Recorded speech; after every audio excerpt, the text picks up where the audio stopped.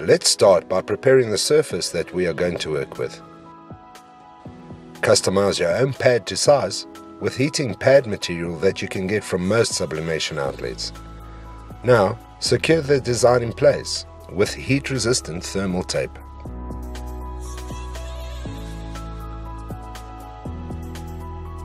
Next, counterbalance the cooling bag with a strip of heating pad at the back. This way you will get an even press. Place the Teflon over it, and you are now ready to adjust the pressure and start the press procedure. For vinyl, set the temperature at 155 degrees Celsius and the timer to 7 seconds.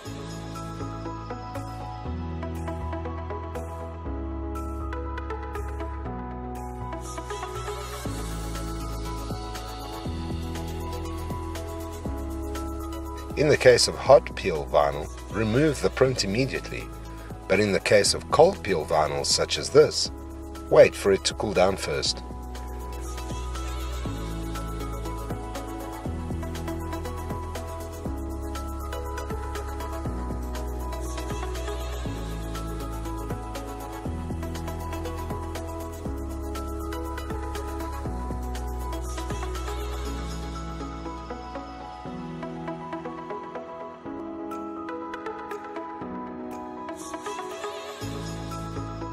Once the print is removed, you need to press it again at the same temperature and timing settings.